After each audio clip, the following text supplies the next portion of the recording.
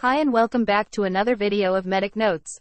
This video is on mitral regurgitation murmur, which is a systolic murmur. It is a high-pitched, pan-systolic, blowing murmur, heard loudest at the apex and radiating to the left axilla. It varies little with beat-to-beat changes in stroke volume. Any damage or disruption to the mitral apparatus, including the mitral leaflets, chordae tendineae, papillary muscles, and mitral annulus, can cause mitral regurgitation, so there are numerous potential causes. The more common causes are mitral valve prolapse, rheumatic heart disease, infective endocarditis, myxomatous degeneration, cardiomyopathy, and ischemic heart disease. For its general mechanism, to cause a mitral regurgitation murmur, the underlying disease or pathology must disrupt the mitral apparatus so that the valve does not close effectively. Thus, during systole, a jet of blood moves back across into the left atrium.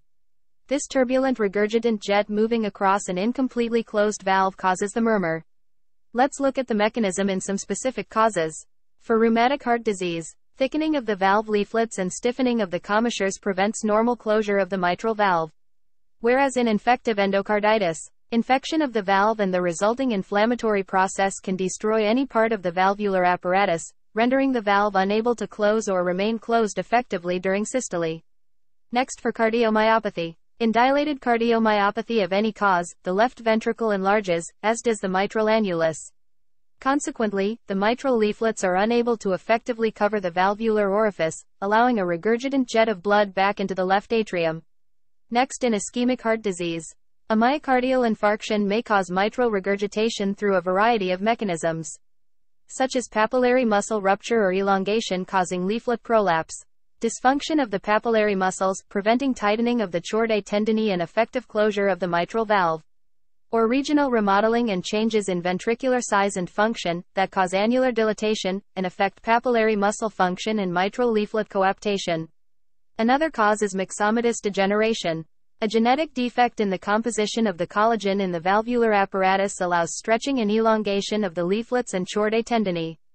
This increases the risk of the chordae rupturing and leaflets prolapsing into the left atrium on systole. For dynamic maneuvers mechanism, as with aortic regurgitation, any maneuver that increases systemic vascular resistance will increase pressure against forward flow, increase backward flow, and augment the mitral regurgitative murmur. A failure of the murmur to accentuate on this maneuvering may suggest the presence of an alternate diagnosis. This is a flow chart showing how maneuvers like squeezing hand grip affects the murmur. When the patient squeezes hand grip, there is arteriolar constriction. This increases systemic vascular resistance, causing more backflow across the mitral valve. Hence, the mitral regurgitation is accentuated. For its sign value, the characteristic mitral regurgitation murmur has moderate value in detecting the presence of mitral regurgitation, with a sensitivity of 56 to 75%, specificity of 89 to 93%. It does not, however, indicate the severity of the regurgitation. That's all for this video. Thank you.